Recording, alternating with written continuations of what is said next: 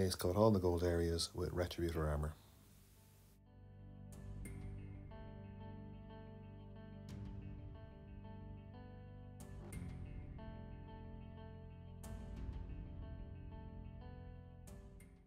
Wash all the gold areas with Guilliman Flesh Contrast. A thick enough layer, enough that it'll collect heavily in the recesses and around anything like rivets or other discontinuities in the metal.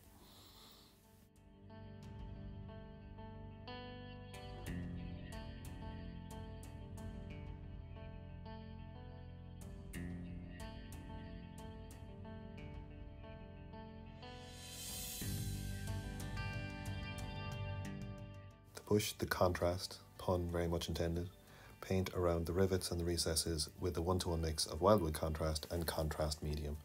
Painting over the rivets is no problem at all, as these will be picked out in brighter gold later on.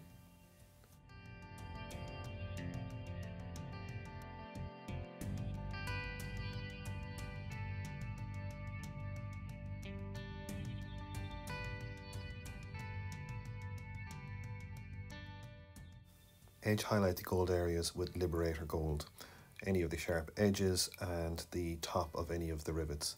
Where possible, of course, use the edge of the brush if this is a lot easier than using the tip of the brush to paint the lines, but on this example some of the edges have to be painted freehand.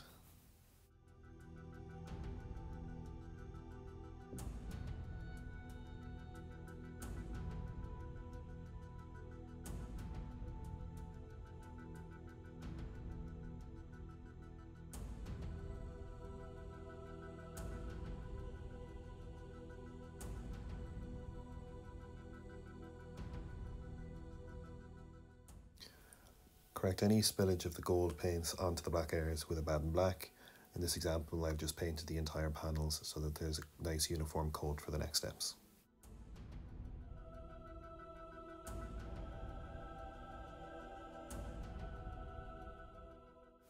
For black armour, the first edge highlight I would use would be Mechanicus Standard Grey. Now in this example, as you can see, there aren't any actual black edges, but a lot of the box art would show using these colours to paint kind of an imaginary edge around the interior border of all the gold panels.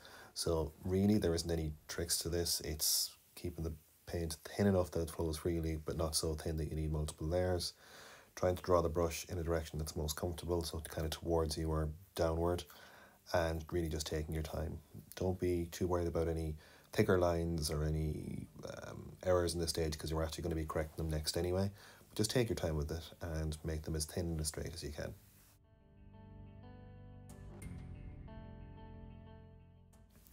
Once this layer is dry, you can then correct any of the thicker lines or errors with Abaddon Black. I've heard this called subtractive edge highlighting, which kind of fits the description quite well. So you're kind of running the black paint along the edges of your grey highlights to make them thinner and make them straighter. Can be quite effective, but just does take a little time. So the less mistakes in the first step, the less time it'll take to correct them.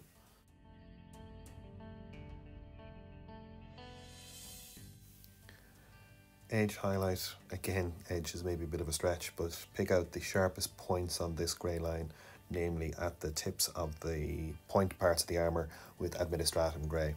Again, much like the previous step, once this is done, I came back in with some Abaddon Black and used that to make the points both narrower and pointier.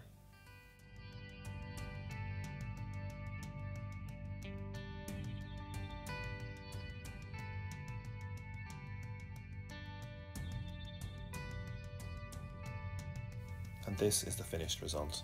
If you like this video, please check out my channel where there are numerous other painting tutorials.